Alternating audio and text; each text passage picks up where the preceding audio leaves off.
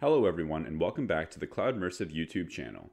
In this video, we're going to add another useful image conversion flow to your arsenal using the Cloudmersive image connector to convert common image formats into PSD format.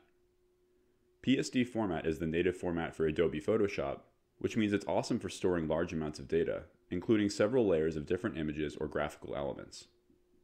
PSD and TIFF are great for editing in Photoshop, and our image connector has you covered for both.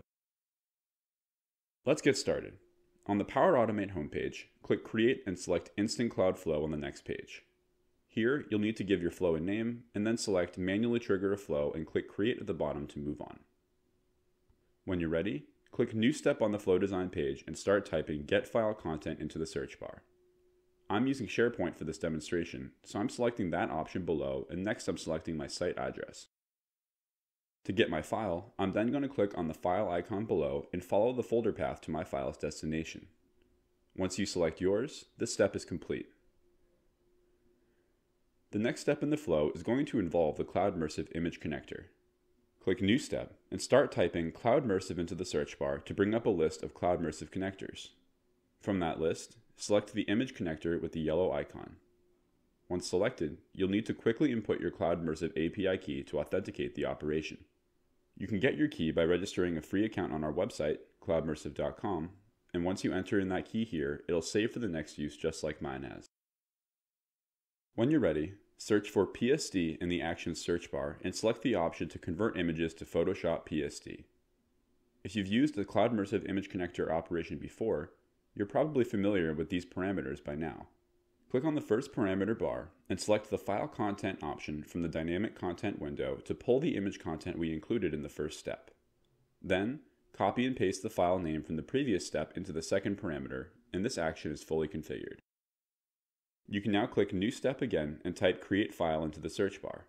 This operation will create the newly converted file and give it a new name and folder path. I'm using SharePoint again, so I'm selecting the option associated with SharePoint and then redefining my site address. To select your file's new folder, click on the folder icon and follow the folder path until you find the right one. Once you select it, you can then move on and give your file a new name with the PSD suffix. Last but not least, click on the File Content search bar and select Body from the Dynamic Content window. That will ensure that the file contains the converted image content. Now the flow is complete, so you can click Save at the bottom and begin testing. Click Test in the upper right corner of the page. Select Manually and then click Test at the bottom, followed by Continue and Run Flow. The flow will take a few seconds to run, and once it runs successfully, you'll see green check marks appear in the upper right corner of each operation. Once you see those check marks, it's time to check your newly converted file in the target folder. As you can see here, I have my newly converted file right next to my demo file. I don't have Photoshop, so I unfortunately can't open it as intended, but as you can see, this file is in the proper format and ready for use. Thank you for watching this video.